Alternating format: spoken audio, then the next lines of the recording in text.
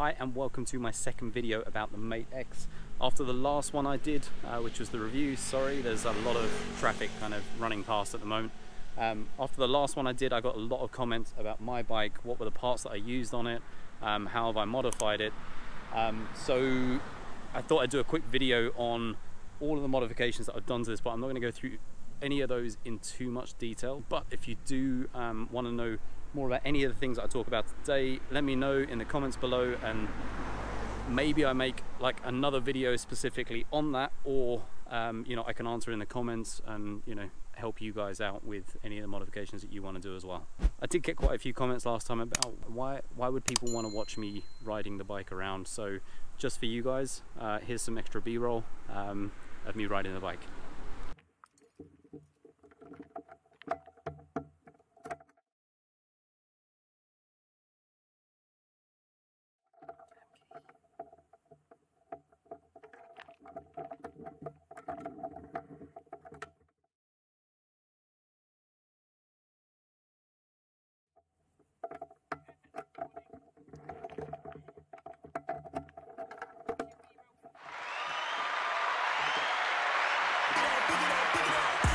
The drippy, I'm fitted up. Hop in my car and the giddy up. Secure the bag, yeah, I get the bus. Pick it up, pick it up, pick it up. You see the drippy, I'm fitted up. Hop in my car and the giddy up. Secure the bag, yeah, I get the bus. Pick it up, pick it up, pick it up. Ooh, I've been on the flex since flex zone. Neighborhood all in your eardrums. I ain't never scared like Bone Crush. Boy, I got God, don't fear none. My line busy, take no calls. Feels like I don't have no flaws. Snakes in the grass, cut those off. Yo, squad shitty, my bros raw. No breaks, we go, go, go, go, go. Throw shade, that's a no, no, no, no, no. Go high, go low, low, low. Like spinning in a 644. Cash money like 504. Ball like AD24. No sleep, need more, more, more. Pick it up, pick it up, pick it up, pick it up.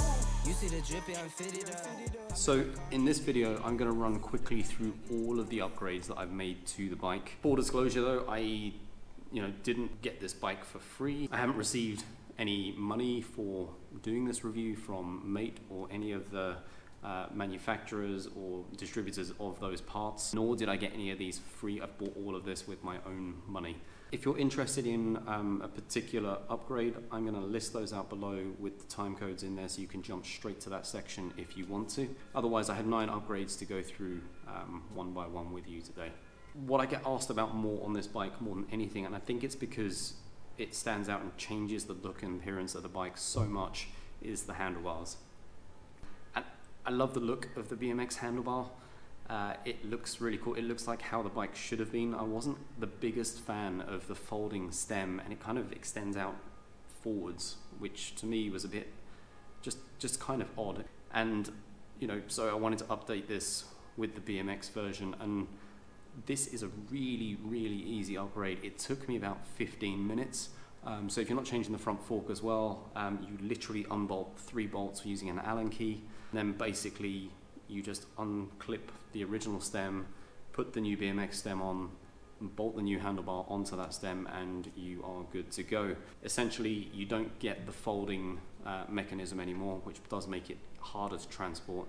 You also don't get the height adjustment on the handlebars, which for me was a bit strange anyway. None of my bikes have had a handlebar adjustment before. Just a word of warning, depending on the bars, the original screen that comes with the bike may not fit on the crossbar, which is not so bad because you can normally fit it on the bottom part with the stem. It's just like you're looking down a lot further. And the other thing is that once you put that into the center, the cable that goes to the control isn't very long on the original screen, so you kind of have to mount that somewhere else other than right next to where your thumb is. But I got around this with the next modification, and that is the Eggrider version 2. This is a tiny, tiny screen, plus it has the buttons all integrated into it, and it's a really, it's probably the easiest modification that you can do. The weird thing for me is that it's polarized in the wrong way. So if you wear polarized sunglasses, you can't see the screen when you're riding it, which is slightly annoying, but you know, it doesn't matter. The screen is pretty small as well, so you don't tend to look at anything other than what assist level you're in, maybe the speed. There's a few other things that I think is not quite right on there. So I've had to change to 9 speed levels. The 5 speed levels gives you nothing for the first 2 or 3 speed levels and then gives you everything for the other 2. So when you switch it to 9, it's a much more gradual change. I don't think that's actually an Eggrider thing. That's something to do with the controller in the bike, but it's just something to be aware of.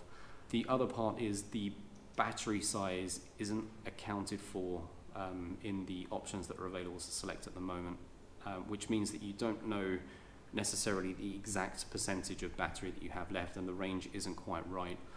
It has a Bluetooth connection, so it gives you the option to use a mobile phone as a giant screen if you want to, and you can track everything using that, including GPS, but then your phone, that's what you use to change the settings on there as well.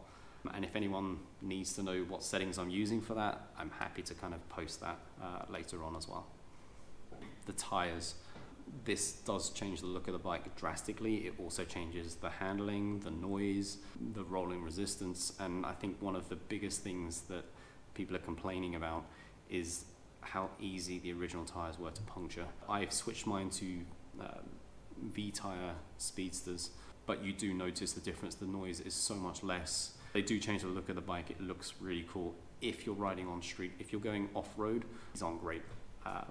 Number 4 is the Chainring. This is a really easy upgrade. I think it's like 5 bolts that you just take off with an Allen key, you bolt the new one on, and then you're good to go. And the reason why I did this is that in the original bike, as you start pedaling, you get above 20 kilometers an hour and it feels like you're pedaling in air, kind of not really getting any traction there. So by upgrading this to a 5080 allows you to continually pedal like at higher speeds. It's much better than the original. It's a cheap upgrade. It's really quick to do. You know, I would suggest that you do that. We've had a few people asking, do you need to change the chain? I didn't on my bike. I just put it on there, put the new chain on there. I did have to adjust the derailleur at the back, and you know, I didn't know how to do this either. I will leave a link to the Park Tools video that taught me how to do this as I was doing it. Number 5 is the pedals. The original pedals, I didn't have a huge issue with them. They weren't great, but you know, it was okay. Until about 2 weeks in, they started clicking where the bearings had gone already. I wasn't even riding the bike that hard, but they are slippery as well. So I wanted to change these to some mountain bike pedals. Unfortunately, here in Switzerland, if you're riding a bike on the road, you need to have the amber reflectors. That's kind of one of the rules that we have here. One of the only pedals that allowed me to do that was also a mountain bike pedal were these from KCNC. These are made of magnesium, I believe. They're a lot lighter than the original pedals, and you'll see this in some of the upgrades that I've been doing. I've been trying to reduce the weight of the bike somewhat, but they look really good. Again, a really easy upgrade. Allen key in the back of the pedal, you can just undo that with a few turns, take the pedal off, put the new one on, and you're good to go. And I think those are a standard size, so any pedals that you want to put on the bike should be okay. Reflectors. So the reflectors that come with the bike, I still have no idea how those work. They're like pretty bulky as well. So I did have, and you can see this on the previous video, the 3M spoke reflectors that you just snap on, which are really bright. I just don't like the look of them on the bike, so I wanted to clean that up a little bit. And so I looked at this reflective rim tape from Custom Tailor 33. I will leave a link to that below as well. I got it in black, so typically it looks like there isn't anything on the wheel until a light shines on it, and then it's extremely bright. One thing to note on this, if you do want to order rim tape, you have to order it for a 16-inch wheel, not a 20-inch wheel. 16 inches, that's what you need. That's what I have on my bike. That's what my girlfriend has on her bike now as well. And the black tape is awesome because it doesn't show up whatsoever. The rear suspension, I don't know where to start on the suspension that came with the bike, and it was bad. It was just bad. There was like I think there's a spring in there or something like that, and you know, going over a bump, you just kind of bottomed out on that, and it felt like really bouncy. It was kind of like the first rear suspension from the 90s had called its younger, less refined runt brother, told him to come over and attach himself to this bike. You know, it's bad. So I got this from D&M, which has apparently been replaced with a newer version with just one valve, but they're essentially the same thing. This has a lockout adjustment. You can pressurize this to accommodate your weight. This is like another 5-minute upgrade. It's 2 bolts, and as long as you've got it with the right bushings, it swaps straight in. I think it's the AOY36C. There's a newer version called the 38C that doesn't have all of the adjustments, but apparently is a little bit more reliable. The front suspension fork, the original fork felt like one of those comedy bikes that you get at a carnival that bounces around all over the place. It doesn't dampen bumps, and you know, going around corners at speed with that as well doesn't give you the biggest amount of confidence. And the new fork, even though it's cheap, is so much more controlled on that rebound. Completely changes the handling of the bike. You feel a lot more confident when you're taking corners at speed, and just riding around in general is just a nicer experience. Changing this is one of the biggest must-dos. It's actually not that difficult. It involves you, buying a new fork of the same size, just cutting the top of that, the fork tube, and then bolting it together. Again, that took me about maybe 30 minutes, saves so much weight. I think the new fork is around 1.5 kilograms lighter than the original. This is one from Himalo, which I bought on AliExpress. Most riders are buying these, or the Passac P35, which is essentially the same thing, or the ATAR, which is from Alibaba, also rebranded as the Recon fork in the US. They do change the bike geometry slightly because the fork itself is a little bit longer as it travels further. I would say that even though this modification requires a little bit more work, I'm not exactly DIY inclined. Before doing this, I didn't know anything about maintenance on bikes. I used to take it to a shop and get them to do it. But you know, this only took me 30 minutes to change. It's less of a modification, but it's kind of an essential. The bike draws a lot of attention, so I don't tend to leave this outdoors, but when I do, I need a lock. So I have got Abus Extreme Granite, like the biggest one they do. This is actually for a motorbike. It weighs about 3 kilos. So normally I carry this around in a rucksack when I'm riding, but my girlfriend attaches it to the rear rack of her bike. And although it's a beast, it's a really good lock. But just make sure that you get like a good lock. We've seen a few people having their bikes stolen already. Thanks so much for watching. I think that's it for this video. If you want to know any more about any of the modifications that I've made to this bike, please let me know in the comments below. I might do a video, might just comment back to help you guys out. If you've done any other modifications to your bike, or something that you think I should have done here, also let me know in the comments. That will help out some of the other guys that are looking for parts for their bikes as well. Just want to say a big thank you to all of those guys that commented on the last video that I did about this bike. The comments will be really helpful for other people kind of looking for other experiences around that. A lot of the experience of these bikes at the moment is in closed Facebook groups, so not that easy to find.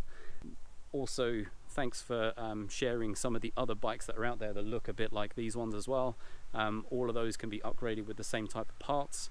But anyway, see you in the next one, and thanks for watching. Pick it up, pick it up, pick it up. You see the drippy, I'm fitted up. Hop in my car and the giddy up.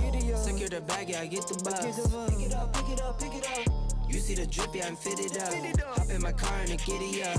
Secure the bag, yeah, I get the bus. Pick it up, pick it up, pick it up, pick it up. I've been on the flex since flex zone. Neighborhood all in your ear.